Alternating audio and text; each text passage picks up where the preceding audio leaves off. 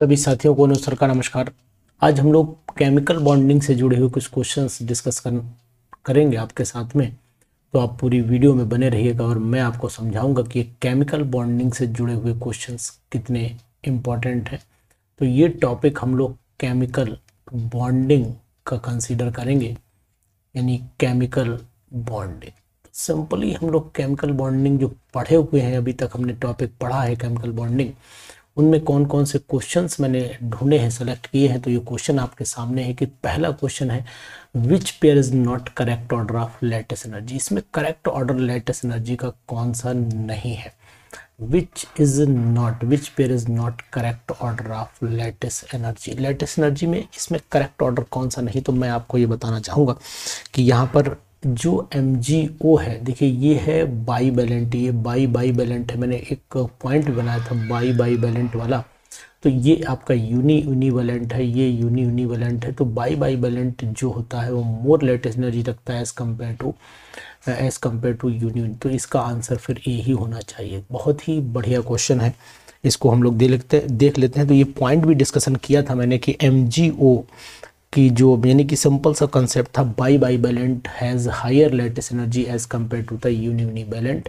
तो यहाँ पर इस चीज़ का आपको ध्यान रखना पड़ेगा। तो क्वेश्चन ये सी का आंसर जो है वो ए आ जाएगा। दूसरा वाला क्वेश्चन डिस्कशन कर लेते हैं कि geometrical configuration of BF3 and NF3 molecule is, यानी BF3 और NF3 मॉलिक्यूल की जो ज्योमेट्री होनी चाहिए वो किस तरीके की होनी चाहिए, वो चीज़ हम भी डिस्कशन करेंगे यहाँ पर।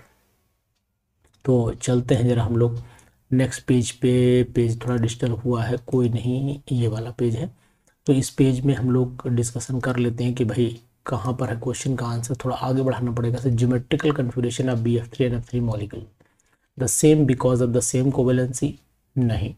Different because of BF3 is polar, bad NF3 is not polar, ये भी नहीं हो सकता है। BF3 non polar but NF3 is polar, ये तो ठीक है। और नन इज करेक्ट। तो यानी कि यहाँ पर आंसर क्या आना चाहिए? पहले तो question geometrical configuration of BF3 and NF3 molecule is, ये तो डिफरेंट होती है। कैसे होती है वो आपको बताते हैं। देखिए अगर आप इसको जानना चाहें कि कैसे ये डिफरेंट है तो वो आप समझिएगा। देखिए BF3 मॉलिक्यूल को हम ड्रॉ कर रहे हैं, यहाँ पर BF3 मॉलिक्यूल को ड्रॉ करते हैं। ये बोरॉन मैंने ड्रॉ कर दिया, इसके बाद ऊपर फ्लोरीन लगा दिया, सिंपली यहाँ भी फ्लोरीन। तो ये ट्रायगोनल प्लेनर स्ट्रक्चर इस तरीके से आ जाता है। जबकि NF3 मॉलिक्यूल को देखें तो NF3 मॉलिक्यूल में एक लोन पेयर होगा, इस तरीके का स्ट्रक्चर होगा। तो सिंपली ये बात तो हो गई कि ये डिफरेंट होंगे। NF3 इज नॉन पोलर, ये नॉन पोलर है क्योंकि इक्वल एंड अपोजिट फोर्स लग रहा है यहाँ पर। और NF3 मॉलिक्यूल पोलर होता है, पोलरिटी हालांकि कम होती है लेकिन पोलर होता है। तो सी आंसर ही इसका लगाइएगा, यही सही आएगा, इसमें ऑप्शन ही सही आने वाला है। इसके बाद नेक्स्ट क्वेश्चन पर देख लेते हैं कि थर्ड क्वेश्चन क्या कह रहा है। बहुत ही इजी क्वेश्चन है कि PCl5 has the shape of trigonal bipyramidal. PCl5 की शेप जो होती है वो ट्रायगोनल बाइपिरामिडल होती है। आप भी जान रहे होते हैं कि PCl5 की शेप जो है ट्रायगोनल बाइपिरामिडल कैसे होगी, वो भी आप देख लीजिए। इस तरीके से PCl5 ड्रॉ होता है। यहाँ पर P हो गया, ये P हो गया, इस तरीके से यहाँ Cl हो गया, Cl हो गया, Cl हो गया, Cl, ये PCl5 है, ट्रायगोनल बाइपिरामिडल स्ट्रक्चर होता है। अब यहाँ पर कह क्या रहा है, where is the IF7 square pyramid. IF7 अगर ड्रॉ करते हैं तो IF7 जो है स्क्वायर पिरामिडल कहलाता है। स्क्वायर पिरामिडल का मतलब हुआ कि ये ऐसा होता है। IF5 है। तो ये हमने यहाँ पर I लगा दिया, यहाँ 4 फ्लोरीन ऐसे लगा दिए, ये 4 फ्लोरीन लगा दिए और एक लोन पेयर लगा दिया और नीचे हमने फ्लोरीन लगा दिया, क्योंकि 1 2 3 4 5 6 और एक 7। इस तरीके से IF5 has the shape of square pyramid. This is due to, ये किसके कारण से है? तो आप ये जान लीजिए अच्छे से कि यहाँ पर 5 जो है 5 बॉन्ड पेयर्स हैं, 5 बॉन्ड पेयर्स हैं और यहाँ पर एक लोन पेयर है, जबकि यहाँ कोई भी लोन पेयर नहीं है। तो presence of unshared electron pair in iodine which is oriented as the minimise repulsion while the phosphorus PCl5 has no unshared electron. तो फिर मेरे हिसाब से फिर यही आंसर टिक कर देना चाहिए, क्योंकि ये सब कंप्लीट, ये सब यहाँ पर कोई लग नहीं रहा है कि बेटर ऑप्शन, मुझे इससे बढ़िया ऑप्शन कोई दिखाई नहीं दे रहा। तो ये क्वेश्चन डिस्कशन किए, इसके बाद नेक्स्ट पेज पे पहुँच लेते हैं। नेक्स्ट पेज क्या कह रहा है जरा देखते हैं। थोड़ा सा धुंधला आया हुआ है पेज, लेकिन आपको मैं ये पेज क्लियर करके दिखाता हूँ। चलिए देखते हैं।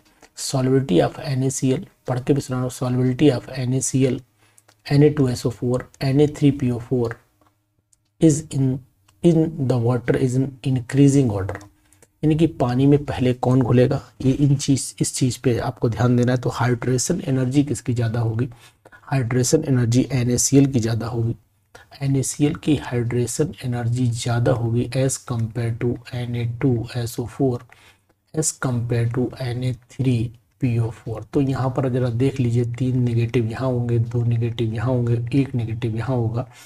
तो यहाँ आपको याद रखना पड़ेगा कि इसमें ऑप्शन जो है वो हाइड्रेशन एनर्जी NaCl की ज़्यादा है, इससे कम ये है, इससे कम ये है, तभी जो है वाटर में सॉल्बिलिटी बढ़ती है। हाइड्रेशन एनर्जी जहाँ ज़्यादा होगी वहीं सॉल्बिलिटी ज़्यादा हो जाएगी। तो ये चीज़ आपको ध्यान, हाइड्रेशन एनर्जी का ऑर्डर अगर आपको याद है तो सॉल्बिलिटी का ऑर्डर भी पता लग जाएगा, क्योंकि मैंने आपको बताया था ये जो मैंने इंपॉर्टेंट पॉइंट्स केमिकल बॉन्डिंग में डिस्कशन किए थे, इंपॉर्टेंट पॉइंट्स की अगर वीडियो आप लोग देख लेते हैं तो आपको जरूर ये क्वेश्चन समझ में आ जाएगा। क्वेश्चन नंबर 4 है ये। इसके बाद हम लोग क्वेश्चन नंबर 5 की तरफ चलते हैं। 5 क्या कह रहा है कि सेलेक्ट द करेक्ट स्टेटमेंट। ये थोड़ा सा धुंधला हुआ है PDF इसकी, लेकिन कोई नहीं है, मैं आपको बताता चल रहा हूँ। Select the correct statement. LIF and MgO are iso structural, यानी LIF है कि 5वें क्वेश्चन का क्या है, LIF ही लग रहा है मुझे।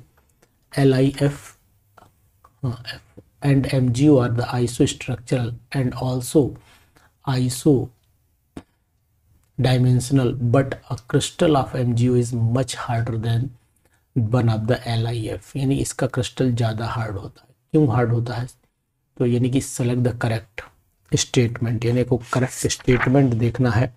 तो करेक्ट स्टेटमेंट LIF एंड आइसोस्ट्रक्चरल है, देख लेते हैं। LIF आयनिक नेचर में होता है, ठीक है, और MgO भी आयनिक नेचर में होता है, तो ये तो बात दोनों सेम होती है। ऑल्सो आइसो डायमेंशनल, ये भी ठीक है। मच हार्डर, ठीक है, क्योंकि इसमें इलेक्ट्रोस्टैटिक फोर्स ऑफ अट्रैक्शन ज़्यादा होगा, यानी आयनिक करेक्टर, इसमें कोवेलेंट करेक्टर ज़्यादा होगा, तो सिंपल फिर हम लोग यही आंसर लगा लेते हैं। बाकी पे डिस्कशन ना करें तो ज़्यादा बेटर है। क्वेश्चन नंबर 6 पे आ जाते हैं। क्वेश्चन नंबर 6 क्या कह रहा है, कंसीडर द फॉलोइंग कंपाउंड्स। एक K4FeCN6 है और एक NH4Cl है, ये है एक आयनिक कोवेलेंट कोऑर्डिनेट बॉन्ड्स, यानी तीनों बॉन्ड किस में प्रेजेंट होंगे, ये पूछना चाह रहा है कि आयनिक बॉन्ड किस में होगा, कोवेलेंट और कोऑर्डिनेट। तो मेरे हिसाब से NH4Cl एक ऐसा मॉलिक्यूल है जहाँ पर देखिए K2SO4 में तो यहाँ तो आयनिक बॉन्ड होगा, क्योंकि अगर ये तोड़ेंगे तो K2 पॉजिटिव में टूटेगा और SO4 डाई नेगेटिव में टूटेगा, तो इसमें तो आयनिक हो गया। इसमें आयनिक भी हो गया, कोवेलेंट भी हो गया, कोऑर्डिनेट भी हो गया NH4Cl के अंदर। इसके अंदर कोऑर्डिनेट और आयनिक दोनों होगा, तो इसका मतलब वो आयनिक बॉन्ड हो गया आपका थर्ड वाले में, थर्ड आयनिक कोवेलेंट कोऑर्डिनेट, यानी कि सिंपल सी बात हम ये कहें कि छठे का आंसर जो है वो तीनों में consider the following compounds ionic covalent are present in, तो ionic bond coordinate covalent coordinate ये तीनों ही NH4Cl में प्रेजेंट है।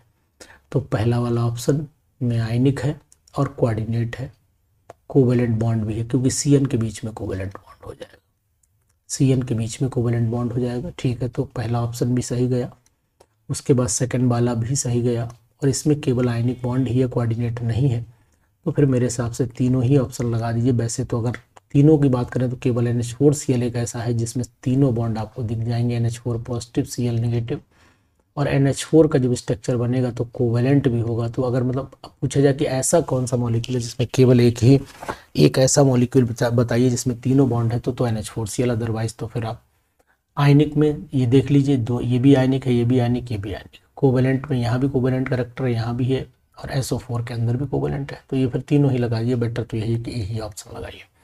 Octet rule is not followed, octet rule किस में फॉलो नहीं हो रहा है, तो मैं देखता हूँ कि यहाँ पर ये देखिए BF3 जो होता है इसमें ऑक्टेट रूल फॉलो नहीं होता, क्योंकि बोरॉन पूरी तरीके से ऑक्टेट रूल को फॉलो नहीं कर पाएगा। BeCl2 भी नहीं कर पा रहा है, तो यही लगा दीजिए ऑप्शन।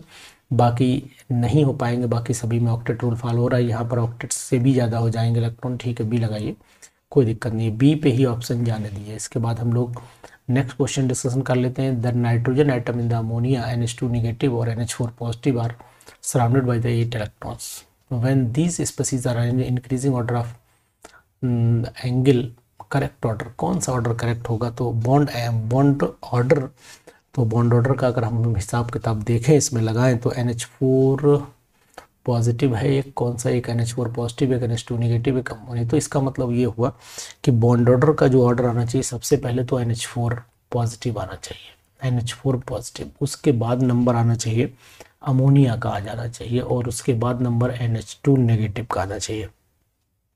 क्योंकि जो NH4 पॉजिटिव इसके ऊपर कोई भी लोन पेयर नहीं है, तो सिंपली ये कह सकते हैं नो लोन पेयर। जब यहाँ पर लोन पेयर नहीं है और अमोनिया के अंदर एक लोन पेयर होगा, जबकि NH2 नेगेटिव के अंदर 2 लोन पेयर, यहाँ एक लोन पेयर होगा, एक लोन पेयर, और यहाँ पर 2 लोन पेयर हो जाएंगे। तो इसकी वजह से क्या होगा कि लोन, जब जैसे नंबर ऑफ लोन पेयर बढ़ेगा तो lone pair bond pair repulsion बढ़ना शुरू हो जाता है। तो इसके अंदर ज़्यादा लोन, तो बॉन्ड एंगल कम हो जाएगा, इसका और थोड़े से ज़्यादा होगा, NH4 पॉजिटिव का सबसे ज़्यादा होगा। तो करेक्ट ऑर्डर में तो फिर 8 वाले के करेक्ट ऑर्डर में ये भी नहीं हुआ, ये हुआ, ये इंक्रीज मोर ऐसे आ जाएगी इस तरीके से ये। तो ये ऑप्शन डी वाला लगा लीजिए। व्हाट हाइब्रिड, बहुत ही अच्छा क्वेश्चन है, देखिए what hybrid orbital are employed by the carbon atoms 1 2 3, यानी कि 1 2 3 में हाइब्रिडेशन देखिए, बताइए 1 में तो sp3 हो जाएगी, और 2 में जो आएगी वो sp2 आएगी, और फिर 3 में sp आएगी। तो sp3 sp2 sp, यानी कि बी ऑप्शन 9 का लगा लीजिए। बहुत अच्छा क्वेश्चन है, इंपॉर्टेंट क्वेश्चन भी है एग्जामिनेशन पॉइंट ऑफ व्यू से। तो अब हम लोग ये देख लेते हैं। अब इसके बाद हम ये उल्टा ही चल लेते हैं, 15वां क्वेश्चन का आंसर नहीं चलिए उल्टा नहीं चलेंगे, सीधा ही चलते हैं।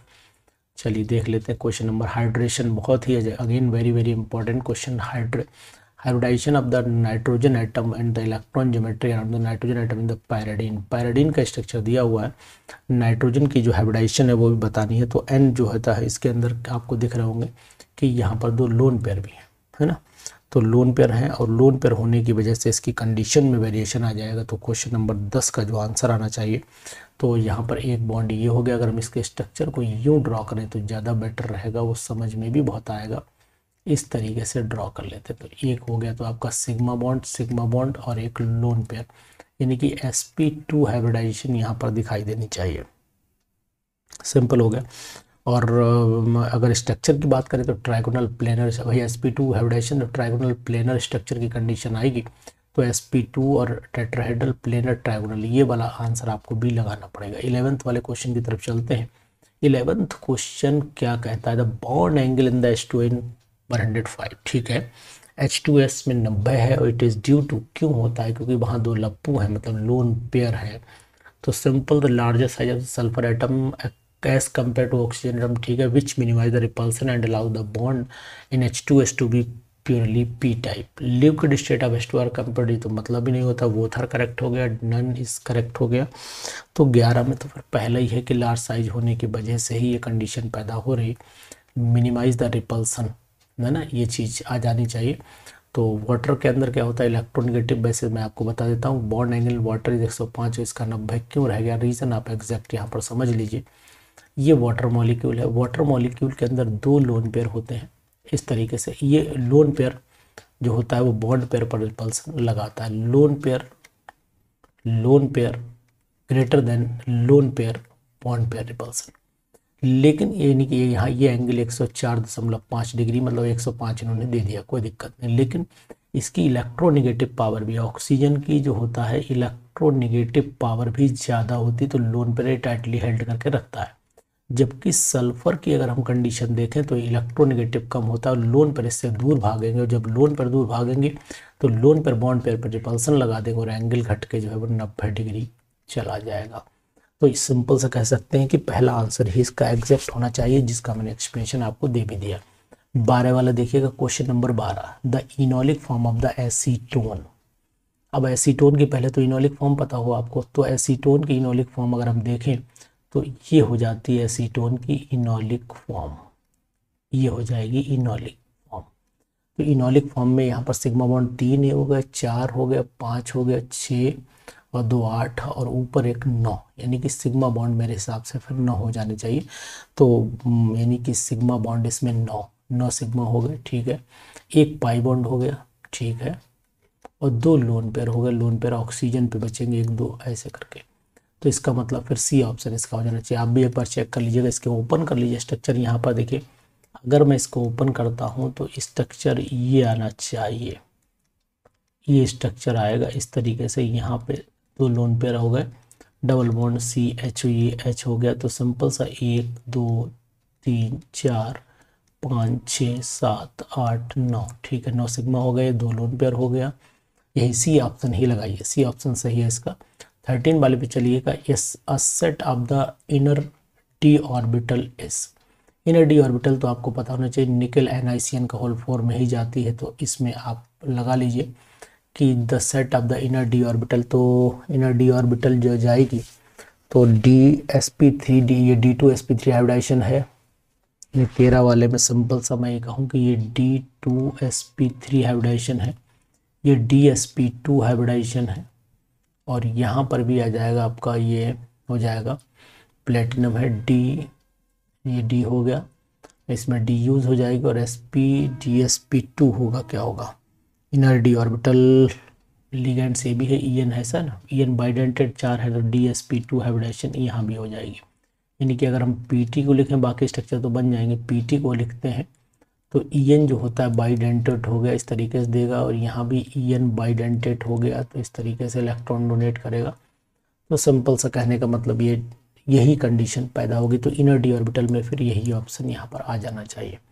भाई अगर हम लोग FeCN का होल 6 बनाते हैं तो यही कंडीशन बनती है, FeCN यानी यहाँ पर Fe बनता है, इस तरीके से ये स्ट्रक्चर बना लीजिए, FeCN का होल 6 ये बन जाएगा ना, FeCN का होल 6 का स्ट्रक्चर, यहाँ CN लगा दीजिएगा। NiCN में क्या बन जाएगा, निकल यहाँ बना लेना, और निकल के बाद क्या कंडीशन होगी कि निकल की कंडीशन में भी वही कंडीशन यहाँ, सॉरी निकल की कंडीशन में भी इस तरीके से यहाँ पर फ्लोरीन लगा लीजिएगा, यहाँ पर भी फ्लोरीन, इस तरीके से वही स्क्वायर प्लेनर स्ट्रक्चर आप बना सकते हैं। अब आ जाइए हम लोग नेक्स्ट क्वेश्चन पे पहुँच लेते हैं, 14 वाले, बढ़िया क्वेश्चन, देखते हैं क्या कह रहा है 14 वाला क्वेश्चन। देखो, विच plot best represent the potential energy of the two hydrogen items as they approach one another to form the hydrogen molecule. ठीक है, अब यहाँ ये ध्यान देना कि एनर्जी मिनिमम हो जाए तो स्टेबिलिटी मैक्सिमम हो जाती है, जहाँ मिनिमम एनर्जी होगी तो वहीं पर स्टेबिलिटी मैक्सिमम हो जानी चाहिए। तो यहाँ देखिएगा क्या हो रहा है कि अगर आप इन डायग्राम को देखो तो एनर्जी यहाँ पर मिनिमम हो रही है, और जब एनर्जी मिनिमम, भाई एनर्जी यहाँ मैक्सिमम थी, यहाँ मैक्सिमम से एनर्जी, और कहीं पर भी एनर्जी मैक्सिमम मिनिमम नहीं हो रही, तो एनर्जी मिनिमम होगी तो फिर स्टेबिलिटी मैक्सिमम। तो ए पे हम लोग टिक करेंगे, वही कंसेप्ट इसमें लगाइएगा जो मैंने अभी आपको बताया है। तो इस तरीके से देख लीजिए। इसके बाद नेक्स्ट क्वेश्चन पे आ जाइएगा। नेक्स्ट क्वेश्चन है the cyanide ion Cn negative and the nitrogen molecule are iso electronic. ठीक है, देख भी लेते हैं भाई। Cn में 6 हो गया, नाइट्रोजन में 7 हो गया, और एक नेगेटिव है, मतलब 14 हो गया, और N2 मॉलिक्यूल में भी इलेक्ट्रॉन 14 ही होते हैं, मतलब दोनों में सेम है। However in contrast Cn negative inert in nature, यानी N2 इनर्ट होता है। रीज़न क्या है N2 इनर्ट होने का, वो चीज़ भी हम लोग देखते हैं। जरा देखें क्या कह रहा है इसमें, नीचे होगा question. अनसिमेट्री in the electron distribution, low bond energy हो जाता है, क्या कंडीशन होगी देखिए। और कौन सा, लो बॉन्ड एनर्जी हो गया, इसके बाद presence of greater number of electrons in bonding हो गया, absence of bond polarity. Simple सी बात है कि नाइट्रोजन में मेरे हिसाब से कोई पोलैरिटी नहीं होती है, यही करेक्ट होना चाहिए। लो बॉन्ड एनर्जी तो ना N2 की होती नहीं, N2 की तो बॉन्ड एनर्जी बहुत ज़्यादा होती है। अनसिमेट्रिकल इलेक्ट्रॉन ये भी नहीं सिमेट्रिकली डिस्ट्रीब्यूटेड है, तो फिर आप यही लगाइए एब्सेंस, यहाँ पोलैरिटी नहीं होती है। चलिए ठीक है, इसके बाद मैच द कॉलम में पहुँचते हैं। Again very very important question for the examination point of view, और ये GIC में इस टाइप का क्वेश्चन भी आने की संभावनाएं रहती हैं। तो इस तरीके से ध्यान रखिएगा कि इस क्वेश्चन को हम लोग कैसे करेंगे। ज़रा देखते हैं इस क्वेश्चन को, बहुत ही इम्पोर्टेंट है ये क्वेश्चन, इसलिए इस पर बिल्कुल बने रहिए, और इस क्वेश्चन को करना भी बहुत ज़रूरी है। बताएं, मैच द कॉलम करिए। मैच द कॉलम में मैच लिस्ट फर्स्ट, ठीक है, करेक्ट आंसर। देखिए अब इसमें सिंपली मैं आपको ये बताऊं कि जितने भी मॉलिक्यूल हैं, लिगेंड देख लीजिए स्ट्रॉन्ग है कि वीक है। अगर आपको लिगेंड समझ में आता है कि स्ट्रॉन्ग है वीक है, देखिए फ्लोरीन एक वीक लिगेंड है, यहाँ भी फ्लोरीन वीक लिगेंड है, ये दोनों स्ट्रॉन्ग लिगेंड है ना। तो अब यहाँ पर क्या करना है, देखिए सबसे पहले तो हम देख लेते हैं कि फर्स्ट ए वाले में क्या है, unpaired electron, number of unpaired electron C R वाले में देखिए, सी आर वाले में हम लोग देखते हैं सी आर का हो जाता है 3d5 और यहाँ हो गया आपका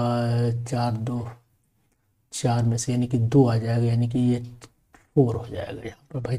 3d5 4s1 होता है, सी आर पे 2 पॉजिटिव आ रहे हैं, जब 2 पॉजिटिव आ रहे हैं तो 3d4 हो गया। 3d4 का मतलब हुआ कि चारों अनपेयर्ड इलेक्ट्रॉन है। तो ए वाले का जो ऑप्शन आना चाहिए, ए वाले का फोर्थ ऑप्शन आना चाहिए, ए का फोर्थ, यानी कि ए का फोर्थ यहाँ भी और यहाँ भी, अभी इन 2 पे टिकना पड़ेगा। बी पे चलते हैं, बी वाले में क्या करना है, बी वाले में बी वाला एम एन में आपका 3d5 होता है और 4s2 होता है, तो यहाँ पर 5 अनपेयर्ड हो जाएंगे, तो यानी कि फिर ये मिला ऑप्शन सी ऑप्शन, यानी कि ये 5 हो गया। अब आगे भी चेक कर ले, सी आर सी एन का होल 6 वाले में अगर ऑप्शन देखेंगे तो यानी 4 2 6 सी आर डाई पॉजिटिव हो गया, और सी आर डाई पॉजिटिव में फिर वही 4 वाली कंडीशन पैदा हो गई, तो यानी कि फिर ये सेकंड वाला हो जाएगा 2 स्ट्रॉन्ग फील्ड लिगेंड पेयरिंग करा देगा। जब ये पेयरिंग करा देगा तो पेयरिंग का मतलब वो 4 में जब पेयरिंग होगी यानी इलेक्ट्रॉन कितने बचेंगे सी आर सी एन को, यानी कि बचेंगे इस पर 4 और ऑर्बिटल है 5, तो सिंपली 1 2 3 4, एक ये, तो यहाँ पर तो 0 आ रहा है। सी आर हो सी एन का होल 6, सी आर में होता है 3d5 4s1, 3d5 4s1 और ये हो जाएगा 3d4। नहीं, ये थोड़ा सा फॉल्ट लग रहा है, यहाँ पे 3 नेगेटिव होना चाहिए तभी आंसर फिर जो है ये 2 आ पाएगा, अदरवाइज यानी कि नंबर ऑफ अनपेयर्ड इलेक्ट्रॉन 2 आएगा ही नहीं, सवाल ही नहीं उठता। नंबर ऑफ अनपेयर्ड इलेक्ट्रॉन 2 तभी आ पाएंगे जब यहाँ पर ये थोड़ा सा क्वेश्चन में फॉल्ट लग रहा है। इसको देखिएगा ध्यान से, इसमें कुछ कन्फ्यूज़न है। वैसे ऑप्शन 4 मिल गया, 5 मिल गया, लास्ट वाला और मिला लेते हैं डी वाला। एम एन में क्या हो जाएगा, एम एन का यानी एम एन पे 2 पॉजिटिव हो गए, एम एन पे 2 positive, match list complex ion with the list second number of unpaired electron, select the correct answer. Number of unpaired electrons, unpaired, ठीक है, अनपेयर्ड तो इलेक्ट्रॉन ढूंढने ही है, तो एम एन का होल 6 4 नेगेटिव और एम एन का होल 6 4 नेगेटिव का मतलब हुआ 2 पॉजिटिव हो गए, एम एन डाई पॉजिटिव, तो यहाँ पर तो 5 अनपेयर्ड आ रहे हैं, लेकिन 5 अनपेयर्ड कैसे आएंगे, कोई स्ट्रॉन्ग फील्ड लिगेंड है, पेयरिंग कराएगा तो 1 2 3 4 5, हाँ ठीक है, एक ही आएगा, डन। फिर ये 2 क्यों आ रहा है, सी आर वाला, सी आर में होता है आपका, सी आर हो गया ट्राई पॉजिटिव, अगर लगता है तो यहाँ हो जाएगा 1 2 स्ट्रॉन्ग फील्ड लिगेंड 4 5, 1 2 3 4 5, तो सी आर का 24 होता है 24। कुछ कंफ्यूजन है इस वाले क्वेश्चन में, अगर पेयरिंग भी होगी तो दोनों पेयर्ड हो जाएंगे ना, इस तरीके से ये भी यहाँ आ जाएगा, ये भी यहाँ आ जाएगा, तो ये पॉसिबिलिटी आप थोड़ी देखनी पड़ेगी। चलिए इसको आप देखिएगा, फिलहाल मुझे ऑप्शन सी इसलिए बस बी ये वाला कन्फ्यूजन है, चला आप भी चेक करिएगा इसे। चलिए आगे बढ़ लेते हैं, क्वेश्चन नंबर नेक्स्ट देखते हैं, सेलेक्ट द करेक्ट स्टेटमेंट। ये 17 वाला क्वेश्चन करिएगा, इसमें करेक्ट स्टेटमेंट आपको सेट करना है। मेल्टिंग पॉइंट ऑफ SrF2 यानी SrF2 is more is higher than that of the PbF2 because SrF bond is more आयनिक। ये तो ठीक बात है, SrF बॉन्ड इज मोर आयनिक, ये तो करेक्ट मिल गया, यहीं पर ही मिल गया। SrF bond is more ionic the PbF1, ठीक है, तो यहीं लगा दूँ आंसर, फिर ज़्यादा आगे क्यों बढ़ो, ठीक है ना। बाकी आप चेक ही मत चेक कर लीजिएगा फिलहाल, लेकिन मतलब एग्जैक्ट करेक्ट स्टेटमेंट लिखा हुआ है यही। 18 पे आइए, द स्ट्रक्चर ऑफ 1,3 ब्यूटाडाइन दिया है, ठीक है, and the distance between the central carbon atom is इतना दिया है, ठीक है, ड्यू टू किस कारण से है। तो अगर इस क्वेश्चन पे थोड़ा तजुर्बा लगाया जाए 18 वाले पे, तो 1,3 ब्यूटाडाइन जो है वो रेजोनेंस बना लेता है, हाइपर कॉन्जुगेशन भी इसके अंदर देखा गया है ना। इसको हाइपर कॉन्जुगेशन पाई कॉन्जुगेशन भी बोल सकते हैं, वैसे वो सिग्मा पाई होता है। यहाँ ये इलेक्ट्रॉन इधर ट्रांसफ़र कर सकते हैं, है ना, तो ये आगे भी ट्रांसफ़र हो सकता है। तो सिंपली हम ये कह सकते हैं कि 18 वाले में अगर हम लोग कहें तो existence of the non octet resonance structure involving the double bonding between the central carbon, ठीक है, जो हमने बनाया है उसी के हिसाब से ये यहाँ पर कंडीशन पैदा हो रही है।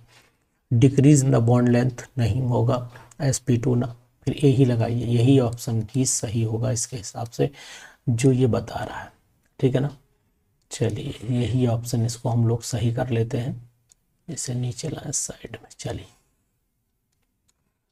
अब क्या करना है, नेक्स्ट क्वेश्चन नंबर 19 पढ़ लेते हैं। क्वेश्चन नंबर 19 कह रहा है select the correct statement, cations with 18 electrons shall have the greater polarising power then the cations of 8 electrons. यानी 19 वाले में ये तो ऑप्शन कुछ और, सेकंड ऑप्शन देखते हैं क्या कह रहा है, inner electron have the poor shielding effect on the nucleus and दस the electronegativity of the 18 electron shell increased. चलिए और देख लेते हैं, डी ऑप्शन क्या कह रहा है कि CuCl इज कोवेलेंट NaCl, ये भी सही है, यानी कि सी ऑप्शन भी मुझे सही लग रहा है और ए ऑप्शन भी मुझे थोड़ा सा सही लगा। दोनों को मिलान कर लेते हैं, cation with 18 electron shall have the greater polarising power then the cation with 8 electron shell. ठीक है, यानी कि हम ए और सी दोनों लगाएं तो ऑल आर द CuCl, इसमें दो ऑप्शन सही लग रहा है मुझे। अब दो ऑप्शन अगर फजान रूल लगाए तो फिर दो ऑप्शन, एक तो CuCl वाला भी सही, ए भी सही। फिलहाल मुझे यहाँ पर ए और सी लग रहा है, आप भी देखिएगा, इसमें ऑल तो नहीं होगा लेकिन ए और सी ऑप्शन इसमें सही है। चलिए ठीक है, आगे बढ़ते हैं। Question number next, which is not the resonance structure of the phenoxide ion. Phenoxide ion का कौन सा रेजोनेंस स्ट्रक्चर नहीं हो सकता है। देखिए फिनॉक्साइड आयन में हमेशा इलेक्ट्रॉन अंदर की तरफ जाएंगे, तो यहाँ भी अंदर की तरफ जा रहे हैं, यहाँ ऊपर की तरफ भाग रहे हैं, तो जो डी वाला ऑप्शन फिनॉक्साइड, अच्छा फिनॉक्साइड आयन तो ये भी है। और अगर हम इसमें देखें तो यहाँ पॉजिटिव आने के चांस नहीं है, यानी कि ये फिनॉक्साइड आयन का स्ट्रक्चर पॉसिबल नहीं हो सकता है। ये अंदर आएंगे तो ये पॉसिबल है, ये भी इलेक्ट्रॉन मूवमेंट है, यहाँ भी पॉसिबिलिटी है, ठीक है ना। तो जैसे कि अगर ये बॉन्ड यहाँ बनाएगा तो ये यहाँ आ जाएगा, तो ये पॉसिबिलिटी है, तो ये भी पॉसिबल, ये भी पॉसिबल, तो आंसर फिर आपका यही होना चाहिए, सी ऑप्शन लगाइएगा इसमें, 20 वाले में सी लगेगा। नेक्स्ट क्वेश्चन पे चल देते हैं कि energy gap between the highest field band and the lowest empty band in the electron ABC and D are 0, इतना इतना दिया हुआ है। एलिमेंट इज मेटल, ठीक है, एलिमेंट सी इज इंसुलेटर। यानी एनर्जी गैप जब ज़्यादा हो जाए, भाई 3 है, हम यहाँ पर लिख लेते हैं तो ज़्यादा बेटर रहेगा। एनर्जी गैप में यानी कि ए का लिख दिया, बी का लिख दिया, सी और डी। तो एनर्जी गैप ए का कितना है, 70 है, इसका 530 है, और इसका आपका 110 है, और इसका आपका ABC और डी। इसका पहले वाले का 0, इसका 0 था। एनर्जी गैप पहले वाले का 0 है, तो ये तो हो गया आपका मतलब अच्छा सा, इसे कहते हैं कंडक्टर हो जाएगा ये। एनर्जी गैप नहीं तो कंडक्टर हो गया, ए कंडक्टर हो गया, ठीक है। बी में जो है वो 70 है, और इसमें 530 है, और इसमें आपका 110 है, तो 100 डी वाला इंसुलेटर हो गया, सेमीकंडक्टर हो गया।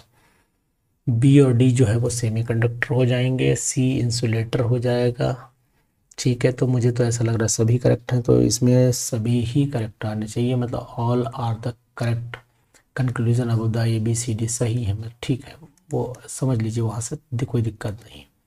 भाई जहाँ 0 है वहाँ कंडक्टर एनर्जी, जब गैप है ही नहीं तो इलेक्ट्रॉन आसानी से कूद जाएगा, तो मेटल हो ही जाना है। और सी इंसुलेटर है क्योंकि इसमें सबसे ज़्यादा एनर्जी गैप है, और उसका बी और डी सेमीकंडक्टर क्योंकि बिटवीन इसमें गैप दिखाई दे रहा है, इसमें बिटवीन गैप है। चलिए ठीक है, इसके बाद भी क्वेश्चन देखते हैं। 22वां कंसिडर द फॉलोइंग, ये क्वेश्चन भी अच्छा है, इस क्वेश्चन को आप होमवर्क में ले लीजिए, थोड़ा सा आप भी काम कर लीजिए। चलिए solutions of alkali metal in the liquid ammonia, ये क्वेश्चन भी अच्छा है, इसको अभी आप होमवर्क में जाने दीजिए। Among the following species identify the iso structural, ये भी आप कर लेंगे, ये स्ट्रक्चरल वाले में भी आप कर सकते हैं, कोई दिक्कत नहीं, कराया हुआ भी है मैंने इंपॉर्टेंट पॉइंट्स में, ये भी आप होमवर्क में यानी क्वेश्चन नंबर 22, 23, 24 होमवर्क में डालें। और उसके बाद क्वेश्चन नेक्स्ट देख लेते हैं, बहुत ही अच्छे क्वेश्चन है, इनको जरा देखेंगे आप तो समझ में आएगा। ये क्वेश्चन नंबर 25, यानी क्वेश्चन नंबर जो होमवर्क में है वो आपको मैं बता दे रहा हूँ, 22, 23, 24, ये आप जरा करिएगा, देखते हैं आप क्या आंसर लगाते हैं। देखिए यहाँ पर energy gap which represent metallic, यही मेटेलिक है क्योंकि यही गैप दिख नहीं रहा है, यानी इलेक्ट्रॉन आसानी से यहाँ जंप कर जाएगा, तो 25 का जो आंसर आना चाहिए वो यही आ जाना चाहिए, इसमें ज़्यादा दिमाग का काम नहीं है। आगे बढ़ लेते हैं, क्वेश्चन नंबर नेक्स्ट देख लेते हैं। क्वेश्चन नंबर नेक्स्ट भाई साहब क्या कह रहा है, बहुत ही arrange the following compounds in increasing dipole moment, टॉलिन, ये तो ये क्वेश्चन मैंने कराया हुआ है। among the following compounds in the increasing dipole moment टॉलिन मेटाडाइक्लोरोबेंजीन ऑर्थोडाइक्लोरोबेंजीन। तो 26 वाले का जो आंसर है वो 26 का आंसर आपको क्या करना चाहिए देख लेते हैं जरा एक बार। डाइपोल मोमेंट पैरा का तो पैराडाइक्लोरोबेंजीन का तो सबसे कम होगा। जब पैराडाइक्लोरोबेंजीन का सबसे कम हो तो सबसे कम पैराडाइक्लोरोबेंजीन हमें यही दिख रहा है, तो सबसे कम तो ये हो गया। फर्स्ट वाला क्या है कि टॉलिन में भी नहीं होगा, ये भी डाउन हो गया, ठीक है। और उसके बाद सेकंड यानी कि बी ऑप्शन इसमें लगा देना चाहिए, 26 वाले में बी लगा दीजिए, ठीक है। इसको करके देखिएगा 26 वाले का आंसर 27 करेक्ट। ये भी बहुत अच्छा क्वेश्चन है 27 वाला। 27 में करना क्या है कि अगर आप डाइपोल मोमेंट का देखें तो देखिए ये तो अंदर की तरफ इलेक्ट्रॉन पुल कर रहा है, ये अपनी तरफ इलेक्ट्रॉन, ये पुलिंग या पुशिंग ग्रुप है। तो सिंपल सा आप कहने का मतलब है कि यहाँ पर डाइपोल मोमेंट की वैल्यू जो है वो ज़्यादा आ जाएगी। ये अपनी तरफ खींच रहा है, ये भी अपनी तरफ खींच रहा है, दोनों पुलिंग कर रहे हैं। जब दोनों पुलिंग कर रहे हैं तो इसका डाइपोल मोमेंट भी गड़बड़ा जाना चाहिए, तो यानी कि इसका डाइपोल मोमेंट कम हो जाना चाहिए और इन दोनों का डाइपोल मोमेंट सबसे कम हो जाना चाहिए। तो यानी कि सबसे ज़्यादा फर्स्ट का हुआ, सबसे ज़्यादा फर्स्ट का हुआ और सबसे कम जो है इन दोनों का हुआ, यानी कि ये हुआ, बीच में इसे रख दीजिए। चलिए डी ऑप्शन लगा लेते हैं, यानी कि 27 वाले का डी आप लगाइएगा। आप भी बताइएगा इसमें कंसेप्ट क्या लगना है। चलिए ठीक है, नेक्स्ट क्वेश्चन देख लेते हैं। क्वेश्चन 30 थे, which has the maximum dipole moment. देखो ये तो डाइपोल मोमेंट यहाँ पर तो ख़त्म ही हो गया, 0 हो गया, इसे तो हटा दीजिए। यहाँ पर क्या होगा, ये भी इक्वल एंड अपोजिट लग रहा है, ये भी ख़त्म कर दीजिए। यहाँ पर भी ऑप्शन नहीं मुझे लग रहा है, यानी कि 28 वाले में ये भी ख़त्म हो गया। यहाँ ये सब एक ही डायरेक्शन में चल रहा है, तो मैक्सिमम देखो एक ऊपर की तरफ एक ही डायरेक्शन दिख रही है सिंपल, तो मैक्सिमम डाइपोल मोमेंट इसी का होगा। यहाँ ए एक दूसरे को कैंसिल कर रहा है तो इसी की वजह से डाइपोल मोमेंट होगा। यह सब कर रहे हैं, यानी कि मैक्सिमम डाइपोल मोमेंट ए वाले का होगा, तो ऑप्शन ए इसमें लगा लीजिएगा। इसके बाद 29 वाले क्वेश्चन को देखिएगा। 29 में which of the following molecule has expected to exhibit the inter molecular hydrogen bonding. Inter तो आर्थो में तो इंट्रा होती है, एसिटिक एसिड में, बोरिक एसिड में जो है वो इंटर मॉलिक्यूलर हाइड्रोजन बॉन्डिंग हो जाएगी। तो 29 वाले में, एक तो फोर्थ वाले में है, ठीक है, इंटर मॉलिक्यूलर हाइड्रोजन बॉन्डिंग जो है वो फोर्थ वाले में भी है। ऑर्थोनाइट्रोफिनॉल में इंट्रा होती है। Which of the following molecule expected to exhibit the inter molecular hydrogen bonding. तो मेरे हिसाब से यहाँ सभी में इंटर है, मेटानाइट्रो में भी इंटर, एसिटिक एसिड में भी इंटर, तो यहाँ ऑप्शन इंट्रा कर दीजिए तो ज़्यादा सही रहेगा, इंट्रा, और आंसर लगा दीजिएगा ऑर्थोनाइट्रोफिनॉल, क्योंकि इन तीनों में तो इंटर है ही, ठीक है, चीज़ कर लीजिए। तो उसके बाद 30 पे आ जाइएगा, द करेक्ट अच्छा इंटर मॉलिक्यूलर, अच्छा तो 3 में तो इंटर है, नीचे ऑप्शन भी दे रखे हैं OIC, तो ये हो गया, नहीं सही है, वो मत सही करिए, वो मत सही करिए क्योंकि ऑप्शन 3 में दिया हुआ, तो यानी कि फर्स्ट थर्ड और फोर्थ, इन फर्स्ट थर्ड और फोर्थ, यानी कि 29 वाले का सी लगा लीजिए, क्योंकि इनमें इंटर है और ऑर्थोनाइट्रोफिनॉल में वो है वो इंट्रा है, यहाँ पर इंट्रा हो जाएगी, ठीक है, ऑप्शन सही दिया हुआ। The correct order of increasing CO bond length, इसमें आप आराम से करिएगा, इसे मैंने होमवर्क में दिया। तो क्वेश्चन मैंने आपको 22 दिया, 23 दिया, 24 दिया और लास्ट में 30, ये मैंने आपको होमवर्क में दिया। अगर आप तैयारी करना चाहते हैं, वाकई में तैयारी के मूड में रहते हैं, तो फिर कुछ होमवर्क भी करना सीख लीजिए। और होमवर्क इसलिए भी ज़रूरी है क्योंकि प्रैक्टिस मेक्स समवन परफेक्ट। आप आज अच्छे तरीके से जानते हैं कि कोई भी इंसान प्रैक्टिस से कुछ भी कर सकता है, तो वो चीज़ आपके दिमाग में होनी चाहिए और आप मेहनत करते रहिए, आगे बढ़ते रहिए और इस वीडियो को लोगों तक पहुंचाइए जिससे कि केमिकल बॉन्डिंग की तैयारी वो पूरी कर सके, है ना। फिर मिलेंगे नई वीडियो में, तब तक के लिए